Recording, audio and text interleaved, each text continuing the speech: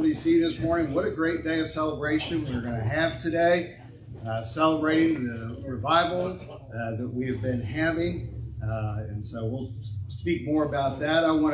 My name's Shane Embry, I'm the pastor here, for those you don't know. I mentioned this Thursday night, I appreciate Alan kind of relinquishing his hymnal for me, as he usually leads our singing, but I told you, pastors, we have to have our egos fed a little bit. So this is a way that I can still be up here in front of you. So I'm going to ask you to take your hymnals and stand with me as we sing hymn 517. We'll do the first, third, and fourth verse of I Will Sing of My Redeemer.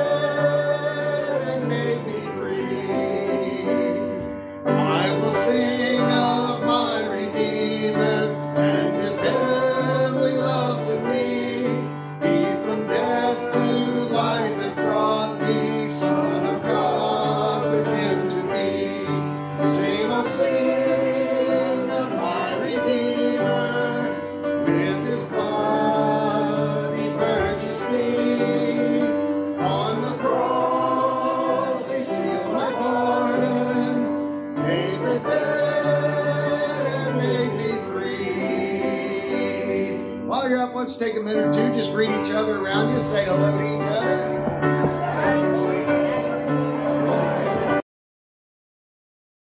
Most of you all know, and you can smell. Following our service, that's not news. Most of you can smell. Say hallelujah. Yeah.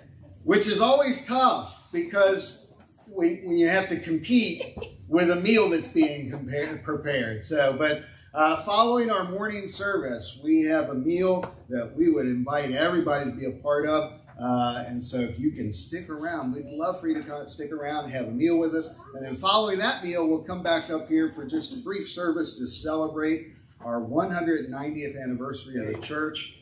Or as I like to say, God just getting started with us, right? So today, we've been taking up an offering during our revival time. That offering is a love offering for Abram. So you may have come this morning prepared to give your regular offering. If you want to, and hopefully you do, want to give a love offering as part of our revival offering, you'll see the little yellow envelopes in your pews. There should be somewhere around you.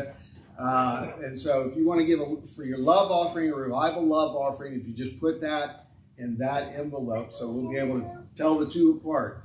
I think that's all I have as far as announcements. I'm excited. Are you excited? Are you glad to be here? Amen. We can say, we don't even have to wait and say it's been good to be in the house of the Lord. We can say now, it is good to be here already right now. And I'm just so excited about our celebration this morning. All right, well, I'm going to ask you to take your hymnals again with me. Turn to hymn 441. Hymn 441.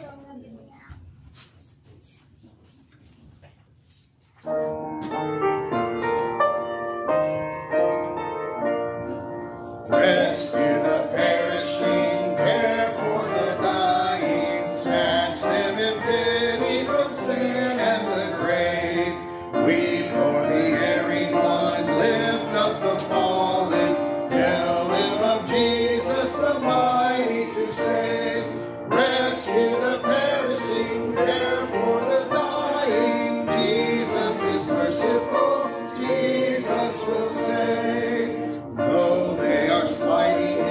still he is waiting, waiting the penitent child to receive.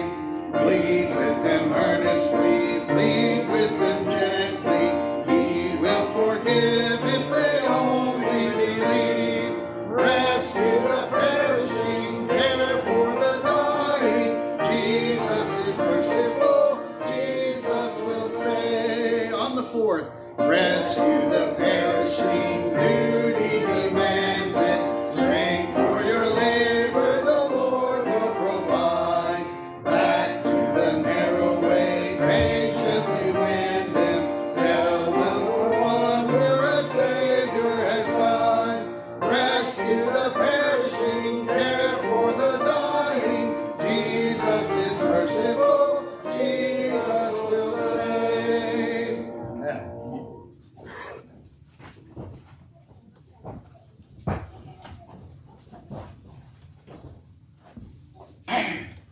Morning, church. If you want to open your Bibles and turn to Matthew, I think it was chapter 16. Let's see. What was over here? I've lost some spot.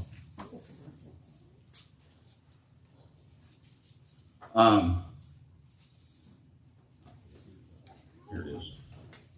Before I start in this, I just want to say something. Try to get through this without losing it, but I've been thinking about talking about this for a while, but I think today is a great day because what are we doing? We're celebrating 190 years of this church. As I think about that, I think back at people that's been through this church.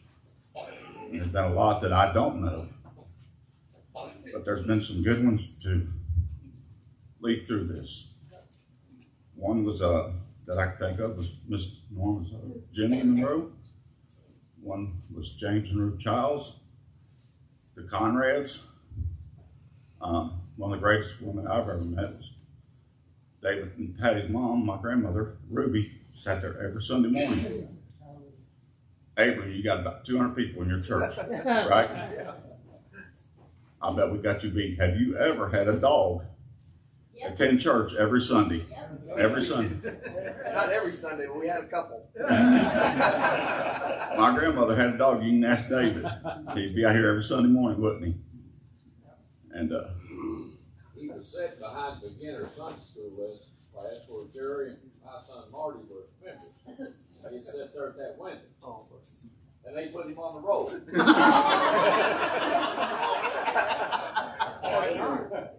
We had Tommy and Ann Ammerman, some that's gone on here recently, James and Phyllis, or not James, Richard and Phyllis and all of them.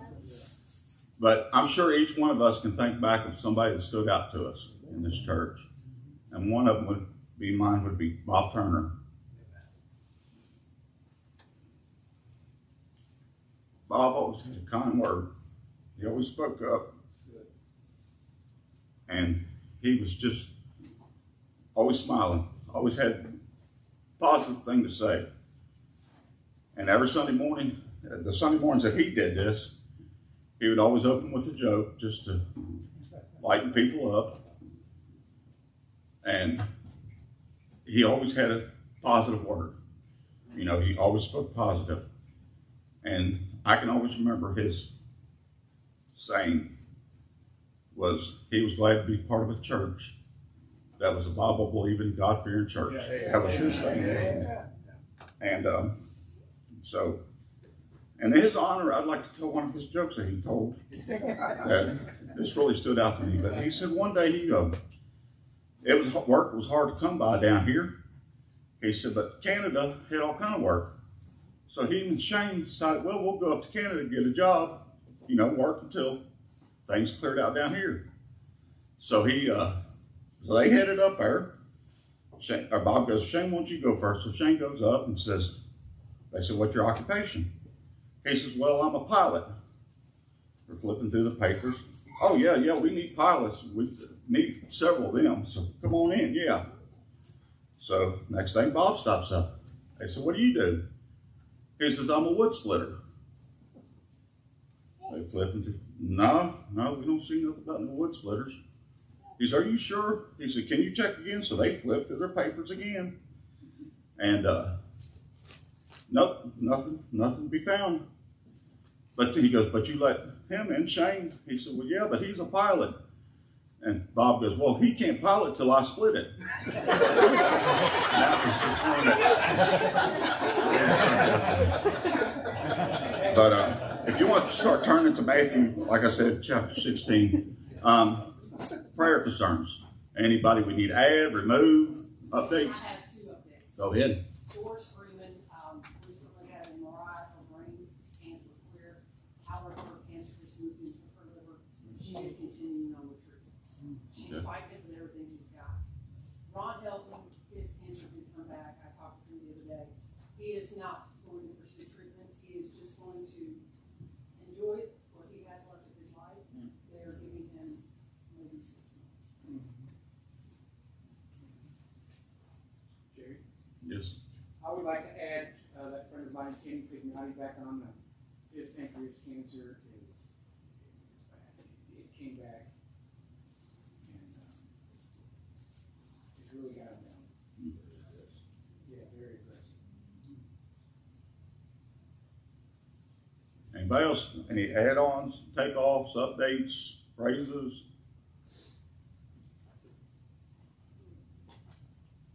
I've got a praise. Yes, sir. Now, most of you remember that, my daughter, she lives in England now. Her sister-in-law has cancer. There was a spot close to her heart. And she also had melanoma on her forehead. And this has been going on for probably a year. She's been on our prayer list at Mount Carmel for probably about a year.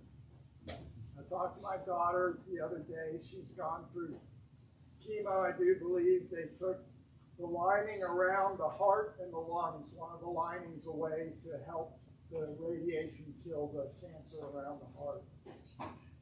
But the praise is that we've been praying for her, and even though they're not churchgoers, a church has adopted them. They bring food to the family. They've even given money anonymously through the mailbox to them, and so God is healing and working in their hearts, and it's a beautiful thing when we as Christians reach out to other people that are hurting and can help. We can help. Just our words of kindness, as you said, Bob was always good at. Yes. Amen. So I praise God that He's working and answering prayers. I don't understand why God allows our prayers to be answered, but it seems like it takes our prayers sometimes for things to happen. So praise the Lord that He is good and kind and faithful. Anybody else? Jerry, I just got a reminder come through my head here. One night Ford came forward. The dog come through the back door, went all the way to the front aisle. The first thing to come forward in this church in probably 2 or 3 years. He was faithful. Anybody else before we read? If not, if you'll stand for God's word. I'm going to read chapter 16, verse 18, and it says, I tell you that you are Peter, and on this rock I will build my church, and the gates of Hades will overcome it. This church has been been in existence for 190 years, and hopefully many more. So, dear Heavenly Father, we just thank you for this day, Lord. We just praise you. Lord, thank you for those few people that's hanging back on the wall, their names, that you gave them the ability to get this church started over 190 years ago, Lord. Lord, it's gone through its times and troubles and greatness and everything else, but it still stands up on this hill, Lord, and with the church in it, in this building. Lord, we just praise you and thank you for the many years that we've had, and we just pray for the many more that could come. And the people that's been through this church, Lord, that's just kept it going strong, Lord. I pray that there's many more that will keep it going even longer. Lord, I pray that the speaker today, Brother Abram Crozier, will hide behind the cross, Lord, and bring your word that we can lay upon our hearts and take it home with us, Lord. Lord, just forgive us our sins we fail you. I pray in these name. Amen. And also, too, you know you're going to call me Adam, right? I know. I'm sure it's not the first time. No. I've been called worse. I've been called worse. I'm 1 of 9, so we kind of got called everything in between. My poor, y'all told me, my poor younger brother answered to my name more than he did his own. Yeah. So, all right, take your hymn 437. We will sing the first, third, and fourth verse of Send the Light. Oh, it's in the first and last of Send the Light. There's a call comes ringing o'er the restless waves. Send the light, send the light. There are souls to rescue, there are souls to save. Send the light, send the light, send the light. The blessed gospel light, let it shine from shore to shore. Send the light, the blessed gospel light, let it shine forevermore. Let us not grow weary in the work of love. Send the light, send the light.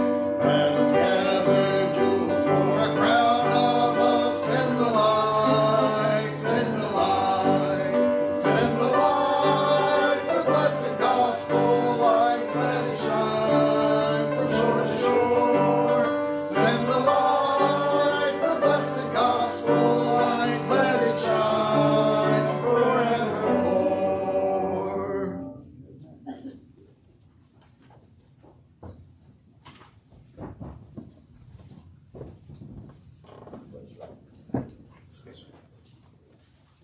Our gracious Heavenly Father, Lord, we just thank you, Lord, for another day you've given to us. Lord, we just thank you for this time of gathering. Lord, we just ask that you be with the gift and giver this time. We ask all this in your Son's name we pray. Amen.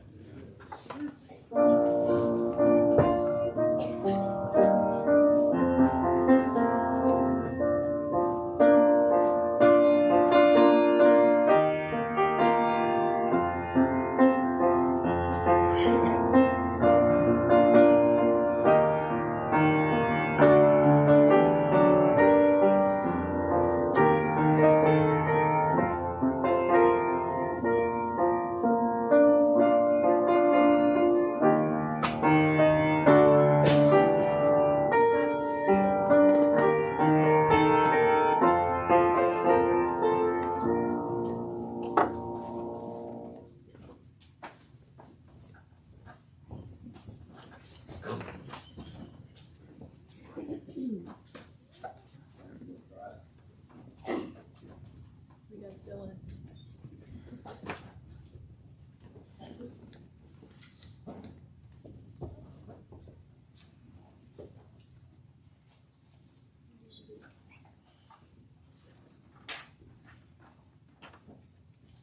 Yeah, we were supposed to sing this song how many weeks ago? Several weeks ago. And circumstances just kept conspiring to keep us from singing this song. It was just ridiculous. People were getting sick and going places and what have you. And then he said something the other night, and I thought, this is going to be perfect. This is the perfect song to sing on Sunday. So.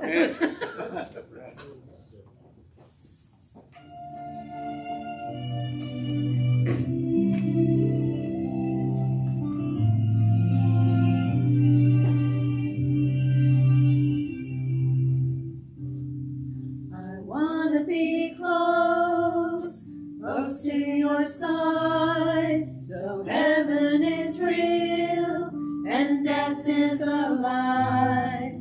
I want to hear voices of angels above, singing as one, hallelujah, holy, holy, God Almighty, great I am, who is worthy, none beside thee, God Almighty, great I am.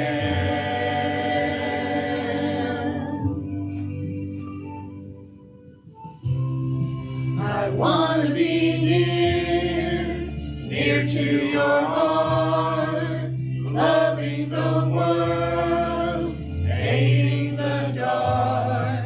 I want to hear dry bones living again, singing as one. Hallelujah, holy, holy, God Almighty, great I am.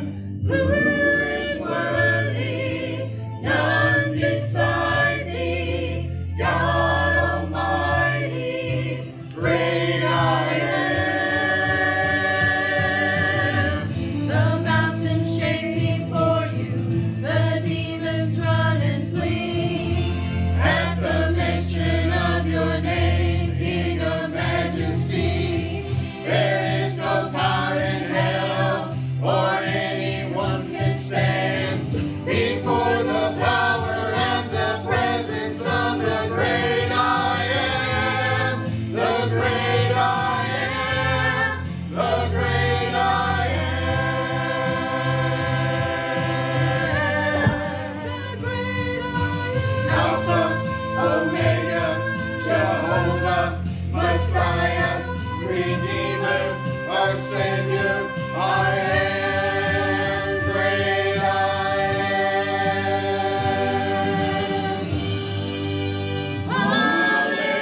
Hallelujah, holy, holy, God Almighty, great I am. Who is worthy? None beside thee, God Almighty, great I am. Hallelujah, holy, holy. Who is worthy? None beside thee, God Almighty, great I am. The Alpha, Omega, Jehovah, the great I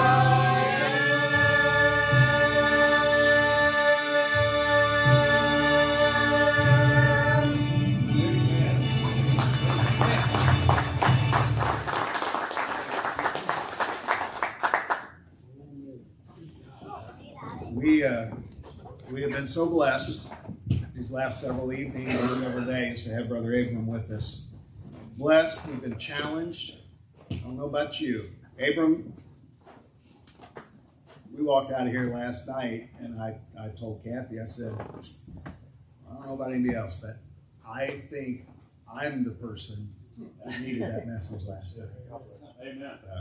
I'm excited about what God's going to speak through you. Brother, come on up and share his word with us.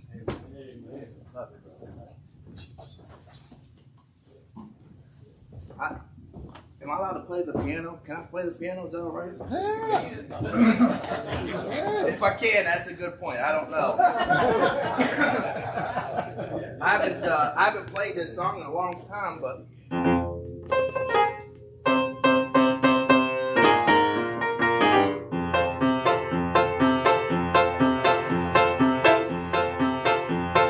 Y'all ready? Jesus is with me when the storm clouds together. Yeah, he's standing by my side when I hear the thunder roll. He holds my hand when I begin to tremble when the wind of this world is blowing strong. Jesus is with me when the storm clouds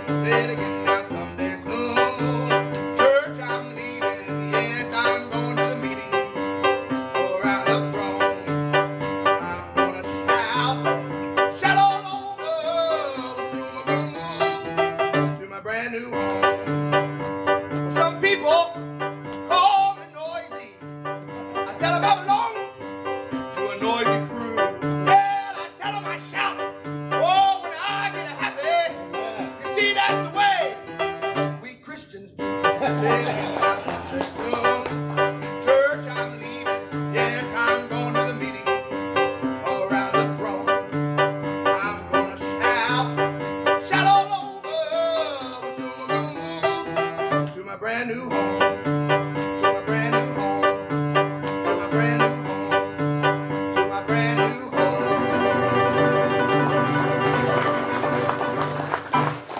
All right. Woo!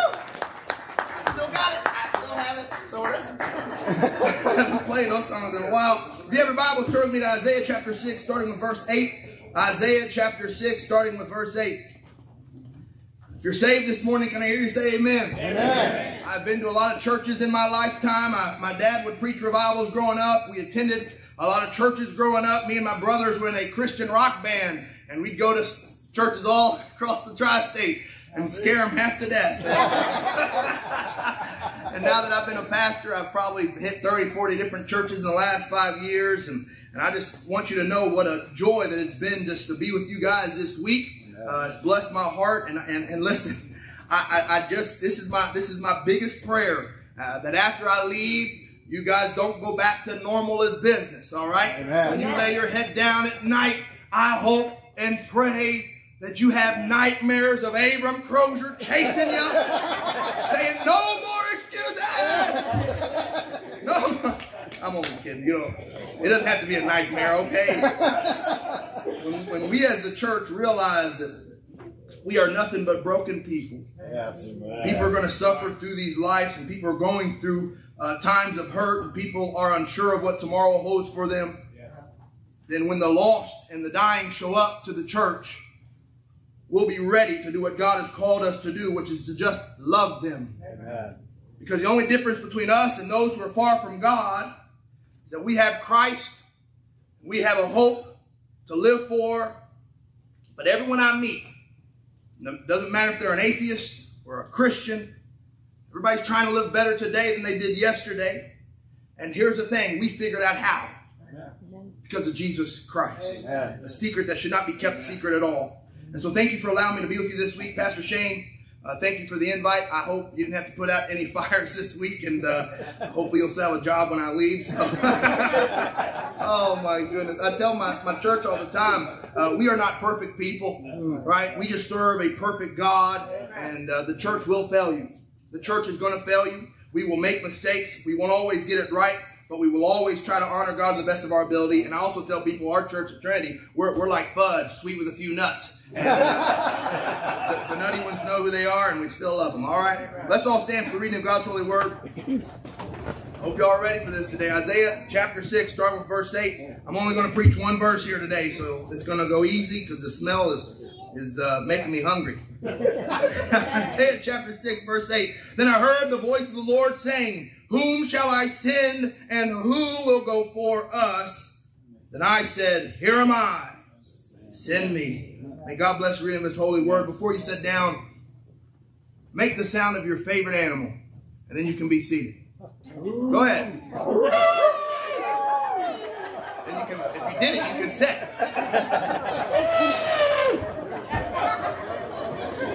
I just wanted to see if anybody would do it. An elephant's not even my favorite animal, but I thought it'd be funny. Here's something you have to understand. It says in John 19, verse 30, Jesus said, it is finished, while he was hanging on the cross. One of the last 7 sayings of our Lord. He did not have to stay around after the resurrection to complete the plan of salvation. The plan of salvation was completed when he hung on the cross and died for us. But after the resurrection, the leaders at the time tried to tell people that the disciples had stolen the body of Jesus and were hiding it. And do you know what Jesus did? He showed up. He showed up. He stayed around for 40 days so people would know that he was not stolen, but that he was alive. 11 times in total, he appeared to people. He appeared to Mary. She thought he was a gardener at first. He appeared to the 10 disciples. Thomas wasn't there and Judas was dead. 8 days later in John 20:26, he appeared to the 11 again. He appeared to the disciples on the road. He appeared to the disciples on the bank of the sea. Here's one of my favorite appearances, and this is something I want to talk about. It's one of my favorites. Whether you're a visitor here, whether you're a member of this church, whether you're a member of Trinity, whatever the case is, this is the perfect day to be here, because I want to share with you something that really encourages me. As fun as revival is, as encouraging as revival can be for us as Christians, today is not where revival ends. Revival, this is just the beginning. Amen. It's just the beginning. When revival broke out at Asbury University in the 70s, does anybody remember those? Some of y'all, that should be, y'all were 50. Okay.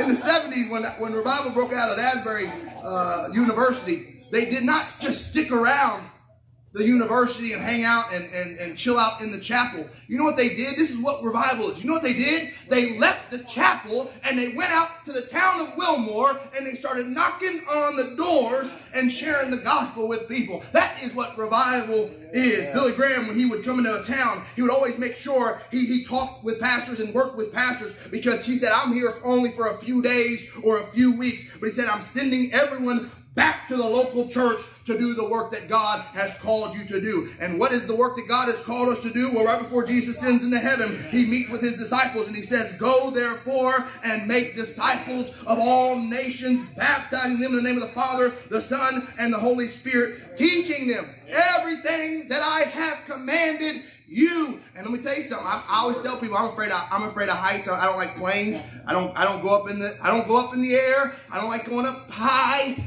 Christmas, I got to hang up the lights. It scares me half to death. And I say it's biblical. Why? Because right after he gives them the Great Commission, you know what he says? Lo, I am with you always. He didn't say hi.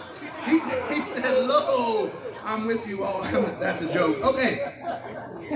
People hear the Great Commission, though, and they think we have to go and travel overseas in order to fulfill the Great Commission. Well, that's not exactly what he meant. He said, go make disciples of all nations. He didn't say every Christian has to go to all nations. Up to this point, the covenant that God made was with the nation of Israel. But now, Jesus is saying that the new covenant is for all nations. It is for every individual who will call on his name, not just one particular group of people. The reason that's important is because as important as overseas mission is, and I encourage each and every one of you to support overseas missions, but I'm telling you, it is just as important, equally as important, to reach our neighbors, to reach our co-workers, to reach our family members and friends, those we run into the gas station, when you're shopping at Home Depot. That is also our mission field. Amen. This spring I was putting mulch around my house, doing manly things, you know what I'm saying? Just manly stuff, and I'm in the garden center of Home Depot, and I used to work for Scott's Miracle Grow, and so I know my way around Home Depot. You know what I'm saying? I know I don't look like it all the time, but we used to travel to all the Home Depots and the Lowe's, and we'd set up display cases and stock shelves, and we'd get our products front and center, looking to destroy our competition in the grass, seed, and fertilizer business. It was one of my favorite jobs, but it was seasonal, so I didn't get to do it all the time. But when I walk into a Home Depot now, you know what I'm saying? I may not look like I know a lot about plumbing or light fixtures, okay? But when it comes to turf and agriculture seeding and weed destroying, I am the guy. You know what I'm saying? I am the guy. And so while I was in the garden center, I get my Scott's Miracle Grow mulch, and I'm putting it in my cart, and I got tons of them, and I get behind this line, and I'm telling you, this old guy in front of me, he has a cart of rubber mulch.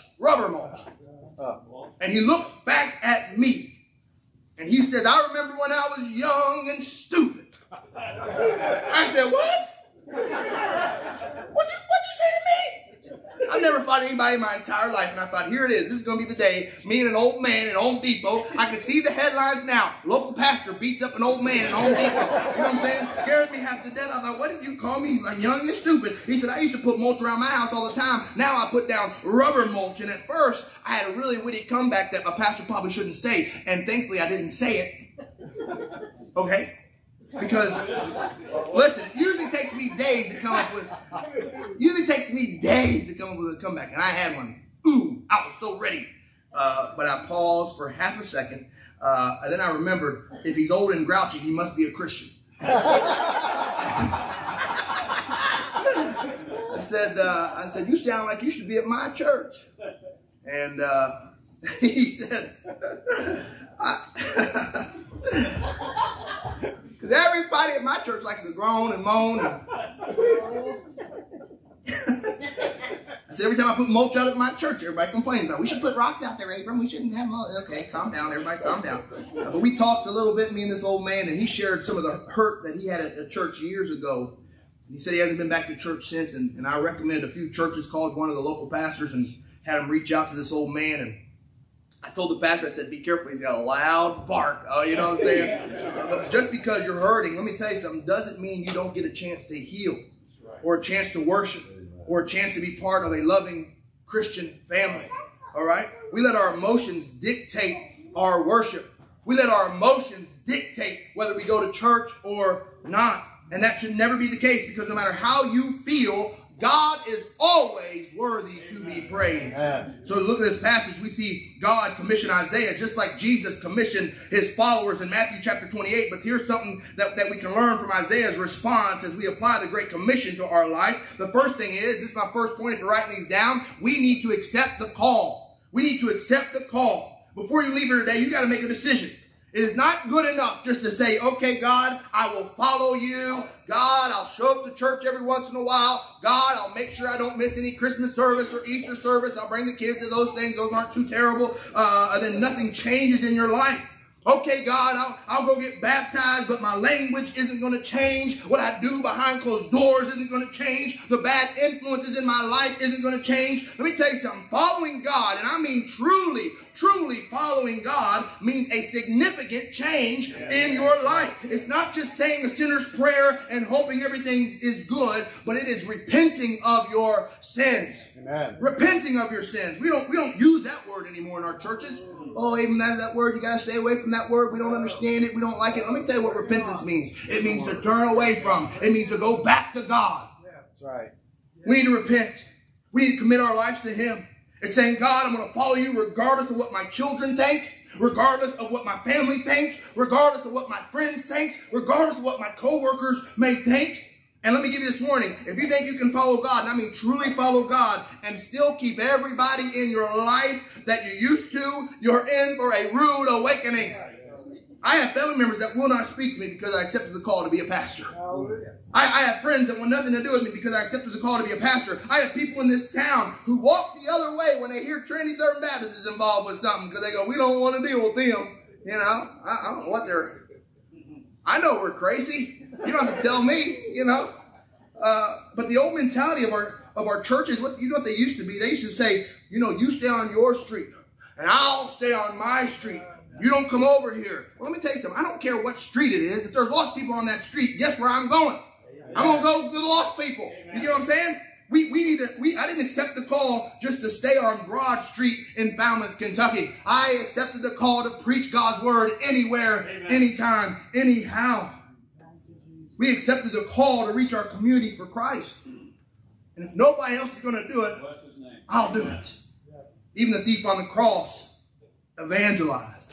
Y'all know that? Yes. Even the thief on the cross evangelized. He was a witness to the other thief. He said, don't you know who this is? He said, we deserve death. He is perfect, but look at what he's doing. Our job is to go and tell. Amen. To go and tell.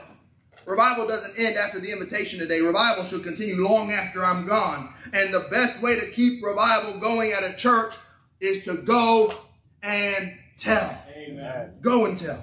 When I was a kid at Southern Elementary, we used to have a thing where it was called the show and tell. Y'all remember this? You would bring something or someone to your classroom to show to the class and tell about it. Well, I don't know if they still do that. But can I tell you something? Can I tell you something?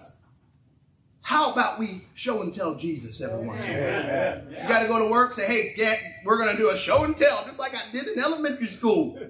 Let me show you about Jesus. And let me tell you about Jesus. Accept the call. Amen. The greatest sin in our churches are silent mouths and cold hearts. Yes. It's the greatest sin in our churches. The greatest sin. Before we can ever accept the call to follow Jesus or to make disciples, to baptize, to evangelize, we have to recognize first that we're sinners, and more than that, we need to repent of those sins. In verse 5 of this chapter, Isaiah recognized his sinfulness. He says, "Woe to me, for I am ruined, because I am a man of unclean lips, and I live among a people of unclean lips. For my eyes have seen the King, the Lord of armies." I always see people who go to church. It seems like it's always the church people say, "Don't judge me." It's always the church people. "Don't judge me, Abram. Okay? Because you're no better than me." Cool. Great. I actually agree with that. Amen. I agree with that. But that doesn't mean you shouldn't judge yourself. Amen. That doesn't mean you get to continue to live in your own sin. If you know what is wrong and you still do it, you are defying God. Recognize the sin, eliminate the sin. Recognize the sin, eliminate the sin. Here's my challenge to the one sitting in this church here today. If you got a sin in your life that is taking more priority over God, I'm telling you, here's my challenge. This week, you better erase that sin from your life. Just do it for 1 week and see how better your life's going to be. Right. Yes. Right? Just do it for 1 week. Make a commitment to fast from whatever sin that you have in your life for 1 week. And then next Sunday, you can come here and praise God for how great your week has been. Amen. Sin kills. We cannot keep living in sin and expect God to bless us.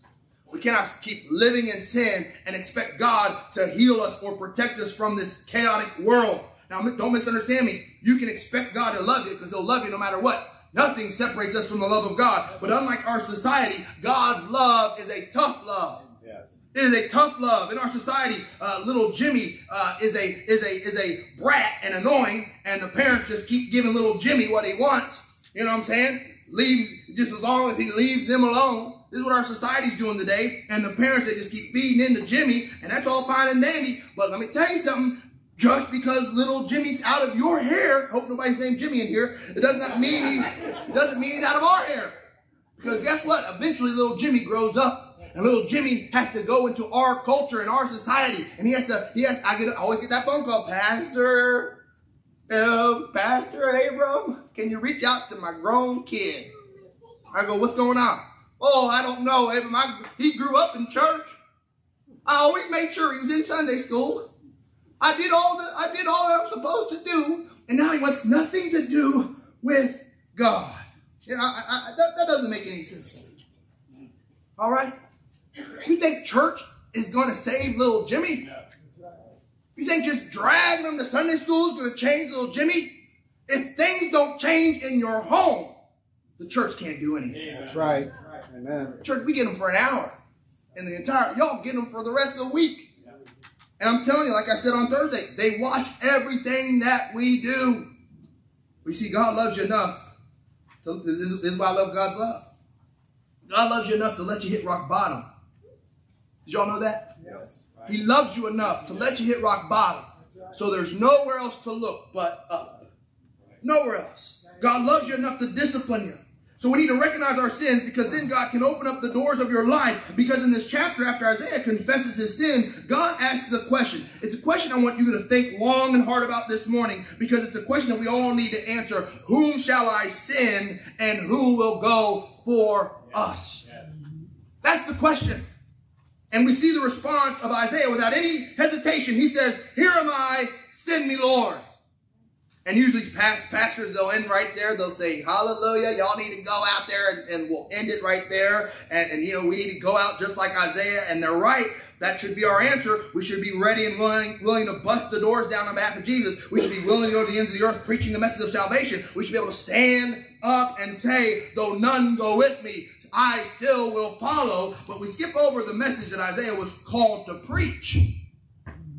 We missed the message. God says, "Who's going to go for us?" Isaiah says, "I will." And then we miss the rest of it. We skip the actual message that he was called to preach. You see, if you're going to accept the call to go, therefore, make disciples, baptizing them in the name of the Father, Son, and the Holy Ghost, teaching them everything Jesus commanded us, then we also have to accept the last part, everything that Jesus commanded us. In order to accept the call, we also have to accept the message, which is my second point. I have been preaching through the book of Revelation at Trinity over the last few months, and because I wanted our church to understand that God is not just one-sided. We don't just serve the God of love. We don't just serve the God of forgiveness, right? God is not just grace and mercy. He is also judgment. He is also wrath. He is also patient. He is also caring. He's all these things wrapped up in one. And all of these attributes of God are perfect. And they work in perfect harmony. He's a perfect God. His love is perfect. His judgment is perfect. His peace is perfect. His wrath is perfect. But a lot of times in our churches, we want to point out one attribute of God and just say God is love. Yeah, well, he's also wrath. Yes, we need to know who he is so that we can preach his word effectively. We need to know the message and accept the message in order to truly follow God. You know what the message was for Isaiah? It wasn't a pleasant message. It wasn't a pleasant call that he had to preach. God said, go tell the people this. You all listen to this? Fulfill your destiny. Stay true to your heart. Speak victory, not defeat. The more people try to push you down, the higher God will take. I'm just kidding. Those are all Joel Osteen quotes. I just took them right. Those are all titles to books, I think, of Joel Osteen. That's not even close to what God told Isaiah. God told Isaiah, he said, preach this message to the people. He says, keep on listening, but do not understand. Keep on looking, but do not gain knowledge. Make the hearts of this people insensitive, their ears dull, their eyes blind, so that they will not see with their eyes, hear with their ears, understand with their hearts, and return and be healed. That is pretty harsh. It goes on to talk about how cities would be devastated and without inhabitants. Houses will be without people, and the land completely destroyed if they keep on the path that they're heading. And here's what's crazy. Isaiah accepted the call before hearing the message.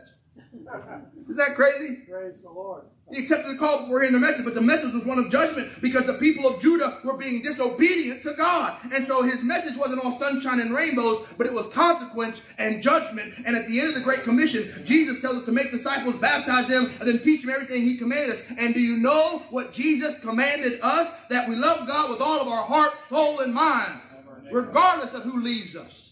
That means we put God before everything. Yeah. Our political viewpoint. Right. God has to come before it. Our families, God has to come before it. Our careers, God has to come before it. Our material things that we know and we want and we can't. Oh, I wish holidays are coming up. I got to get on Amazon because I need this and I need that. You got to put God before it. Let me tell you this. Our spouse. We're supposed to put God before our spouse. Did y'all know that? And the majority of us can't do those things. Because that alone is a hard message to preach. Because that message means we live by God's definition of marriage. We live by God's definition of identity. We live by God's definition of holy. Yes. We live by God's standard, not our own. Yes. Secondly, we see that the teachings of Jesus calls us to love our neighbors. Even the neighbors that we cannot stand. Right. Yes. This year, me and my wife got a new fence we're going to put up around our house. We had an old beat-up chain link fence, you know what I'm saying, poking. When you become a parent, you see all the ways your children could die. Like, you know what I'm saying? Like they're doing like just simple things, but you're like, man, if you hit that ball and it hits that light and that light comes crashing down your head, you're going to die. And you go, stop kicking the ball. It's the weirdest thing. So every time I saw that fence, I'm like, oh my gosh, they're going to poke an eye out. They're going to, stab themselves to death. And so we got a new fence. Oh my gosh, you would think we were the devil himself because our neighbor was so upset that we were putting up a fence. No, you weren't. You're not. We've had that fence there since the 1973. I said, I know. I can tell. You know what I'm saying? It was unbelievable. But guess what? You still got to love your neighbor. The neighbors that don't love us, we got to love them. We're to love our neighbors in our community. We're to love those who are far from God. We are to preach a message of repentance, preach a message of holiness. We are to lay up our treasures in heaven and not on earth. The teachings of Jesus tells us to live under the grace of God, not by our own definition of how we want to live our life, but it has to be by God's definition. Amen. By God's definition. And what's scary about preaching this message is the world hates this message. Yeah. In 2023, it hates this message. The world protests this message. The world cancels anyone who dares to speak about this message. This message doesn't take into consideration feelings. It doesn't take in. God doesn't care how you feel. Okay? I always tell people, if you're looking for a happy church where you're just happy every day, okay, come up here and let me kick you. Okay, I can turn that emotion upside down real quick. You know what I'm saying? The message doesn't take in consideration feelings. The message doesn't take in consideration the agenda the world is pushing. And most people don't get this far. We say we accept the call, we try to accept the message. But when it's time to preach the message, we go silent. We have to understand if we accept the call and accept the message, and we have to accept the cost of preaching. This is my last point. We have to accept the cost of the message. I had a member say to me once, kind of nonchalantly, she said, Abe, I've lost so many friends since giving my life over to Christ. She said, it doesn't bother me one bit.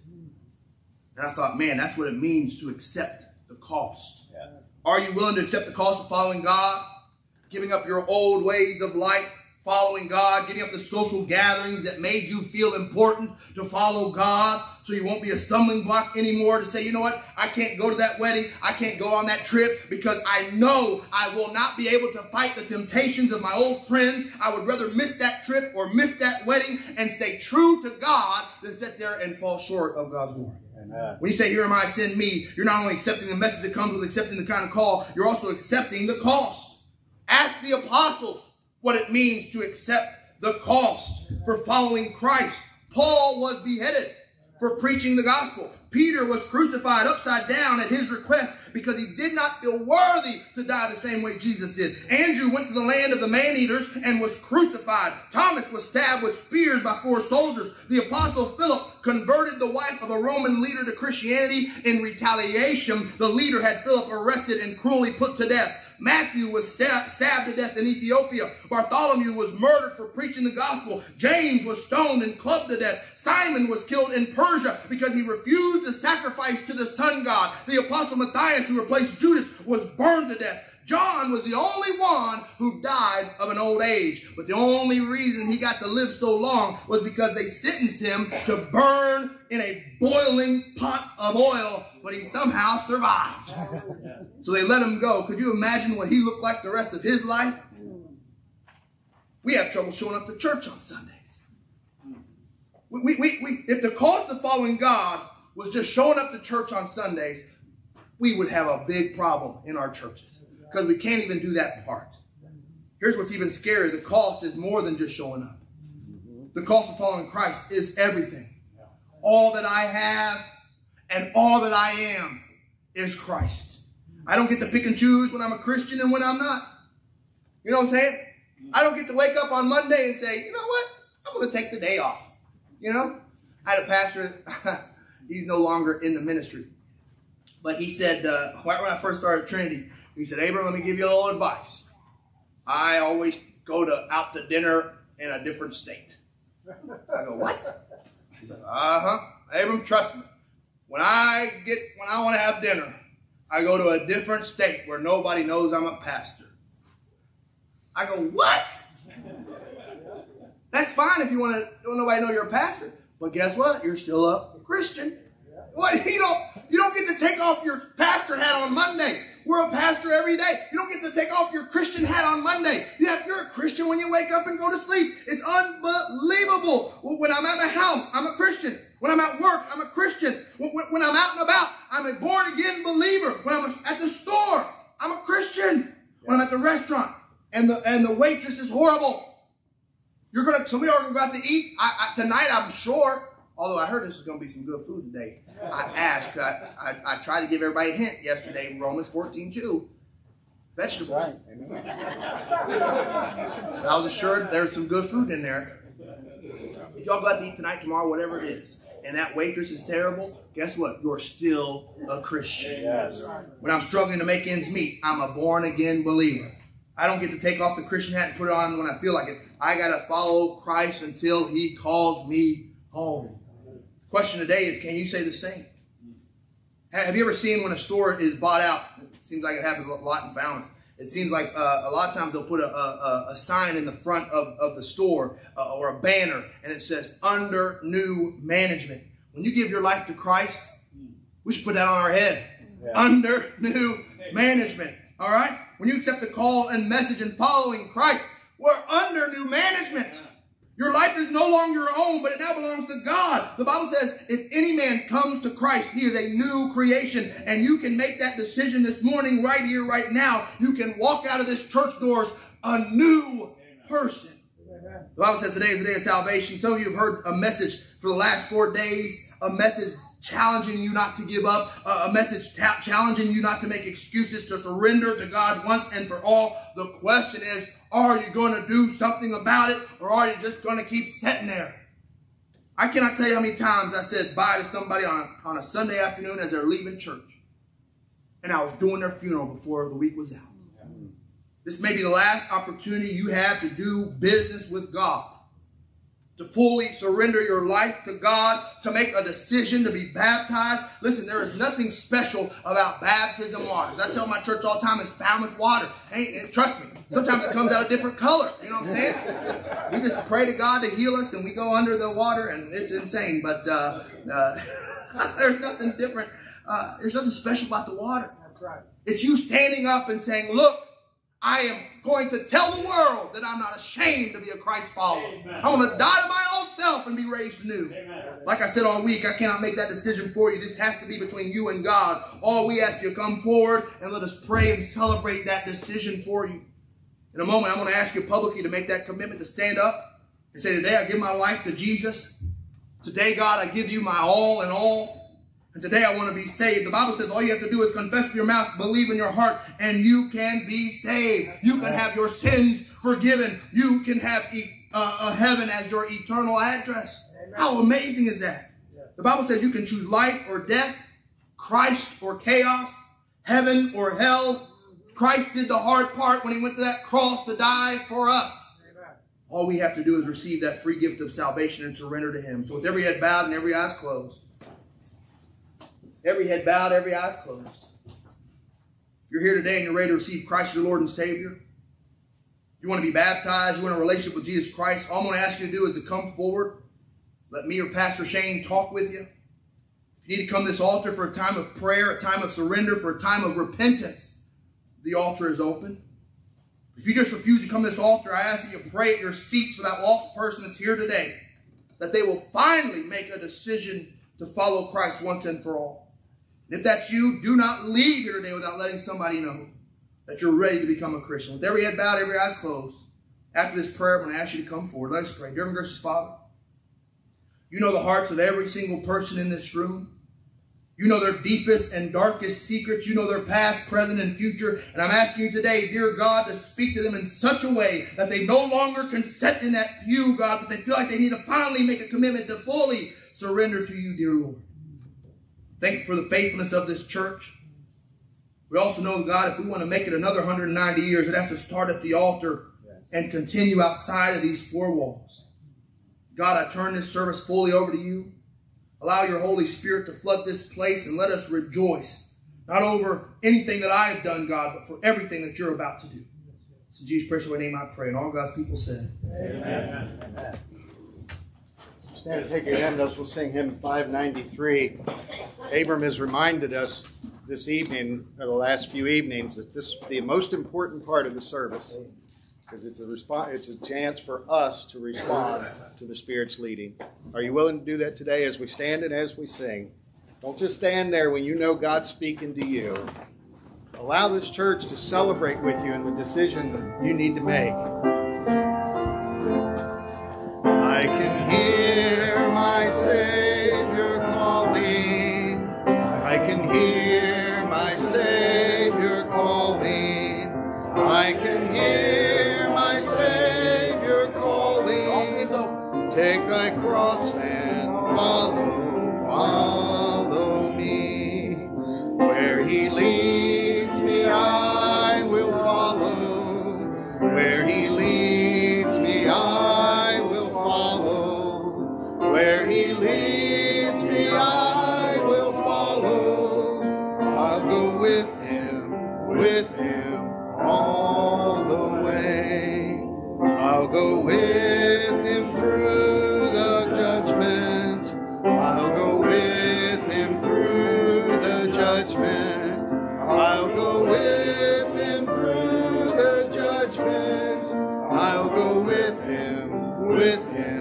all the way.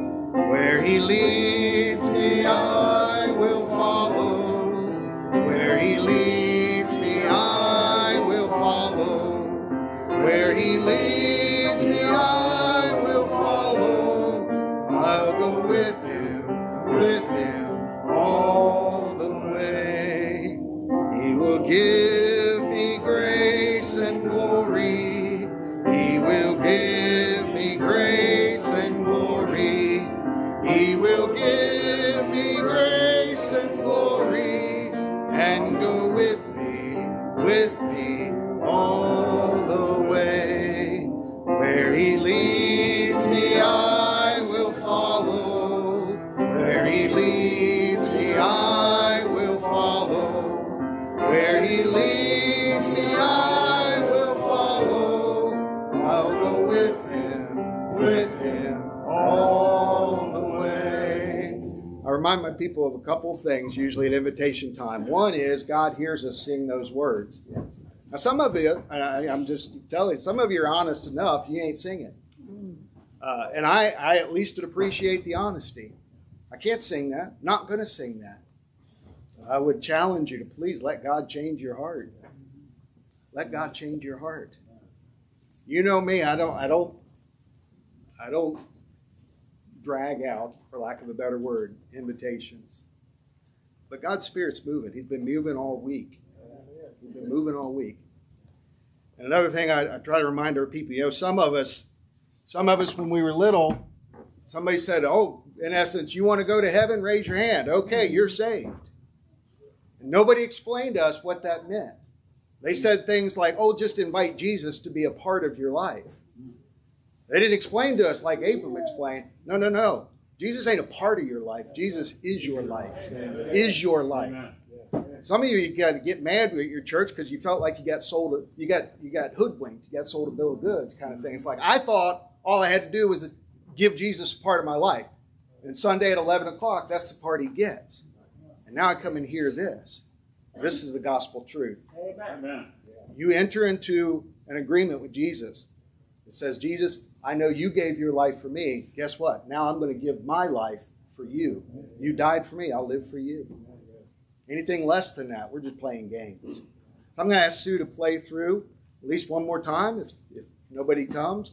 If you want to come and spend some time at the altar or do business with God, we got food here. We don't have to leave anytime soon. We got food. We'll bring it up here if we need to, I guess. I don't know. But just with your heads bowed, eyes closed, as Sue's plays, will you listen to the Spirit's leading?